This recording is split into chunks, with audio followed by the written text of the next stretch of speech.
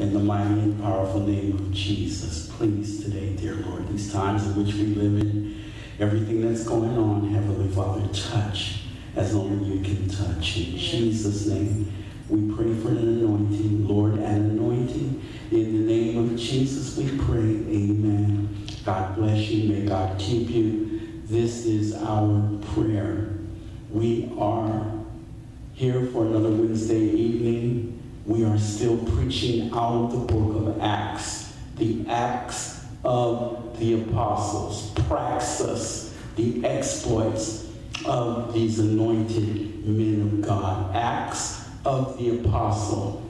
And we've been the last few weeks in the book of, the 12th chapter of the book of Acts. Today we're going Acts, the 12th chapter, verses 18 through 25. We're going to finish the 12th chapter of the book of Acts.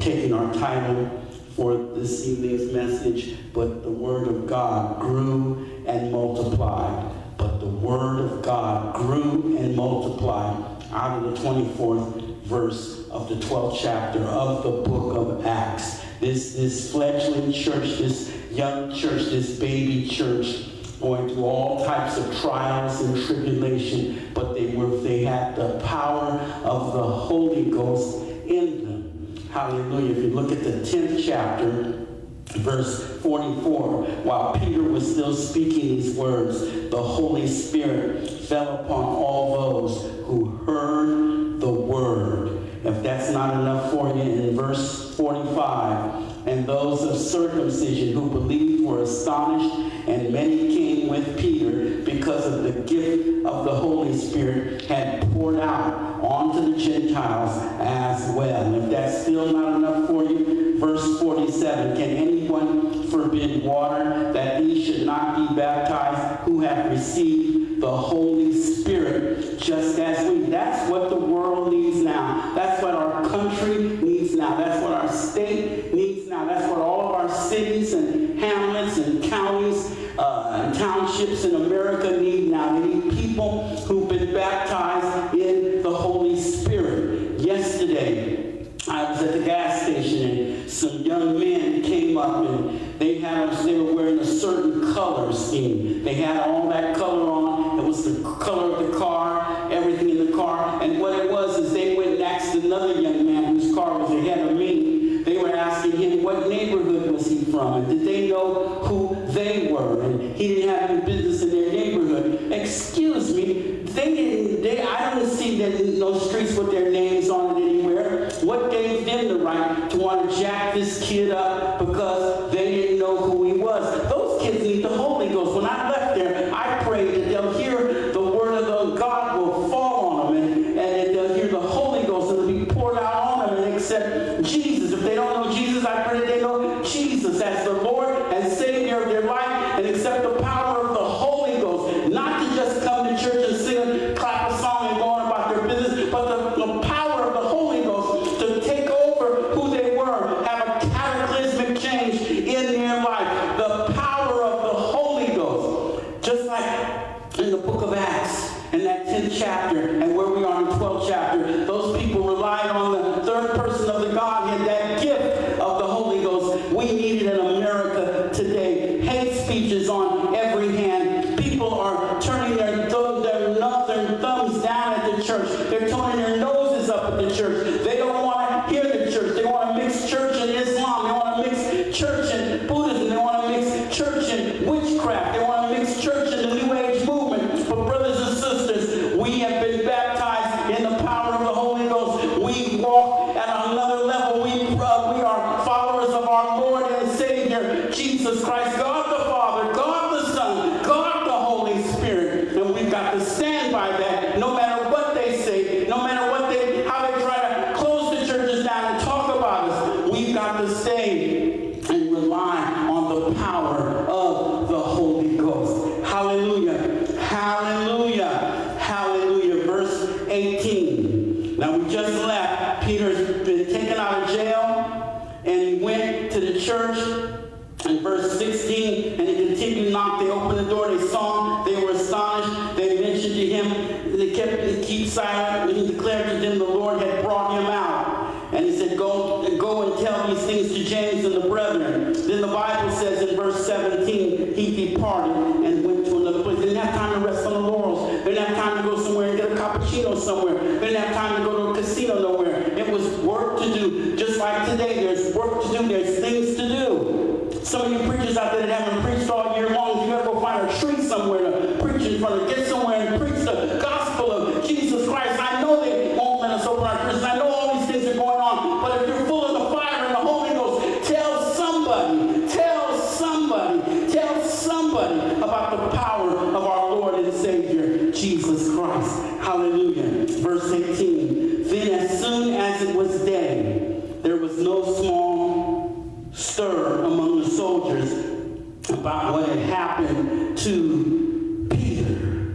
There was no small stir. There was a disturbance. There was a kroshnosh. There was pandemonium. Pandemonium. Kroshas, a stir. There was pandemonium because Peter was gone. Wouldn't it be something when we open our churches back up all over a small stir, a small pandemonium that started happening? People left the church. Did you hear the word of God preached today? Did you hear the people praising God today? Did you see those praise breaks they were having in church? Did you hear the word that they read from today? Whether it be from Genesis to Malachi, from Matthew to the book of Revelation, a pandemonium should be taking place in our communities today. People telling somebody that Jesus is real. Somebody telling somebody that he's alive forevermore. Telling somebody that he died on that cross but rose on the third day morning with all power in his hands. That's what a pandemonium ought to be taking place. I'm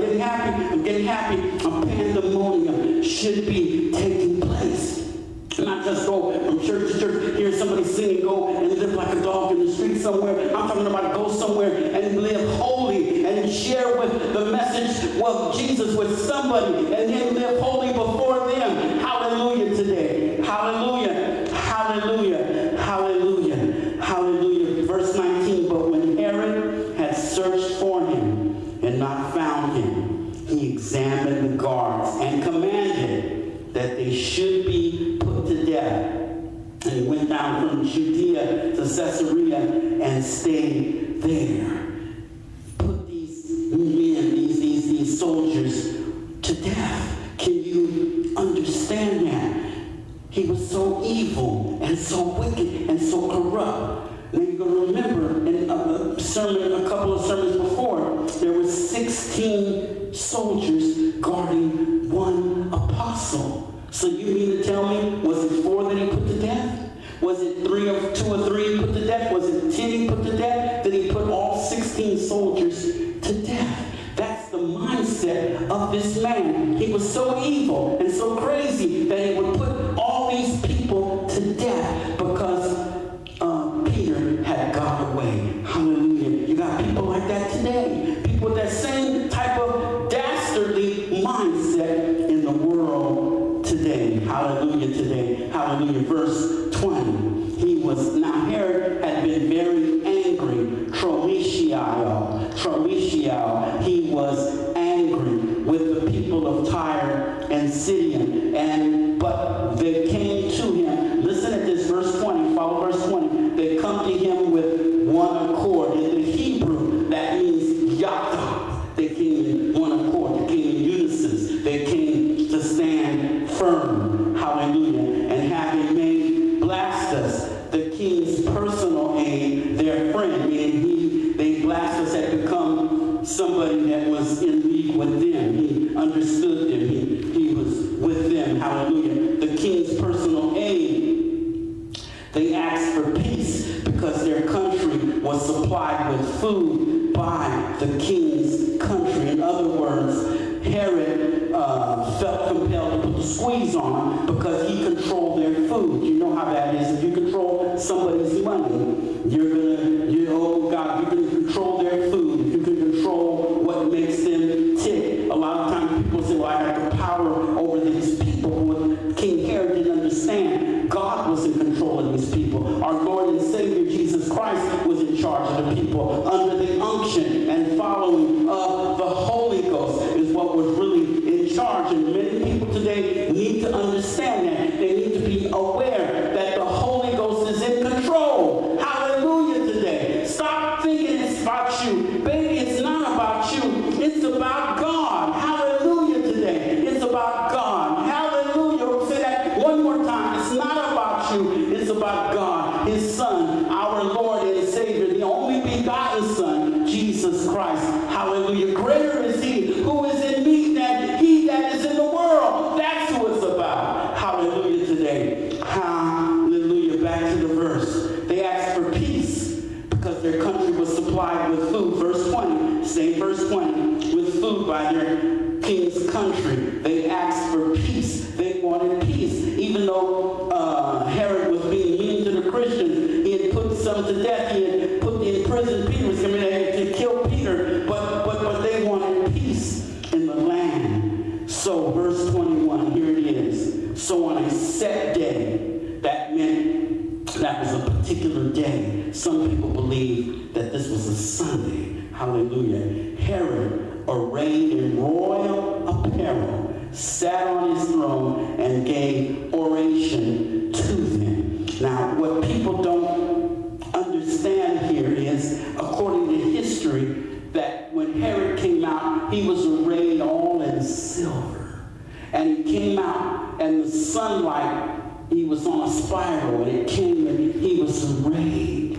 And everybody looked at him. Look at me. I'm Herod. Look at me. I'm made of silver. Look at me. I have the power to put these Christians to death. Look at me, and you don't like what I'm doing. I have the power to put you to death. I'm Herod. Don't you see who I am? Look at me. I'm arrayed in the sun. I'm resplendent. I am outrageous in how I look. I'm in my royal apparel, according to verse 21. Sat on his throne and gave an oration to them. Hallelujah.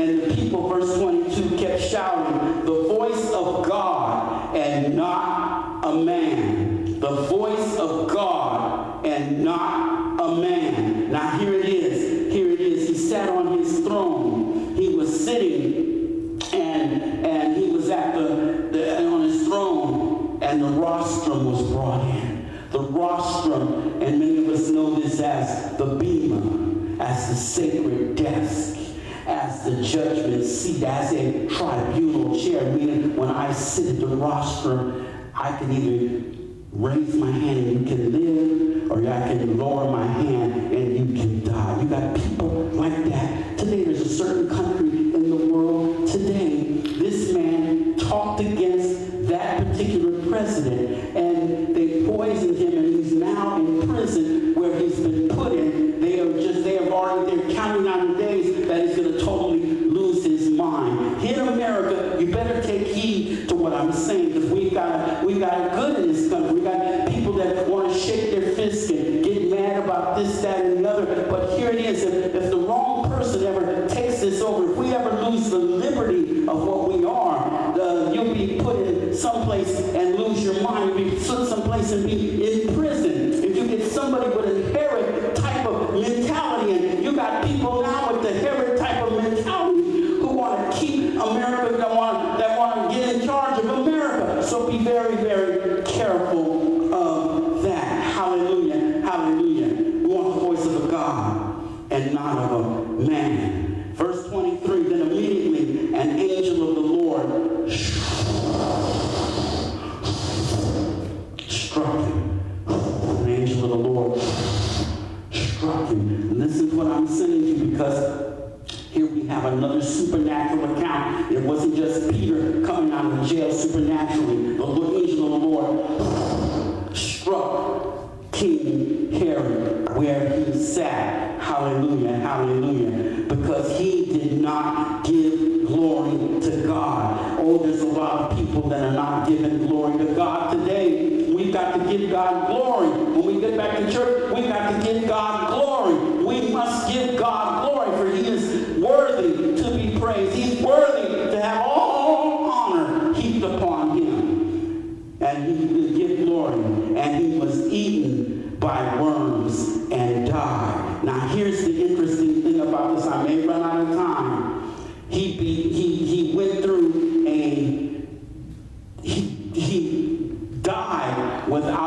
being killed. He died without actually dying. What happened when the angel of the Lord hit him, he began the decomposition of his body. He didn't die. He didn't commit suicide. But when the angel of the Lord hit him, a putrefaction began to break down in his body immediately. Can you imagine this? He's still alive. This breakdown of the soft tissues and the gases and the liquid and the skin began to disintegrate. He's still alive. And all this began to happen to him. And what is known as an aerobic dying left him. Then, while he's still on the throne, while he's still dying from the outside, the maggots, and we used to call them coffin flies. That was one of the reasons why flowers became so popular at funeral requiems, because it kept the flies, it kept control of the flies. The maggots began to eat him up. Then the putrefaction of him was going on. So he had two things going on in his body. He was dying as these maggots began to eat him, as they're going through the upper dermis, the upper skin, the lower dermis, as they began to eat away at the protoplasmic liquid in the body, as they began to eat away at the bone marrow, as they began to eat away in the bloodstream and the cell stream. While all that's going on, the putrefaction of his body was occurring at the same time. So, when it was over with, the Bible says that King Herod died. He was eaten by the worms and he died. But with all of what he did, the word of God still, according to verse 24, multiplied. Now, that story ends right there, but if you look at verse 25, and Barnabas and Saul returned from Jerusalem when they had fulfilled their ministry, and they took with them John, whose surname was Mark.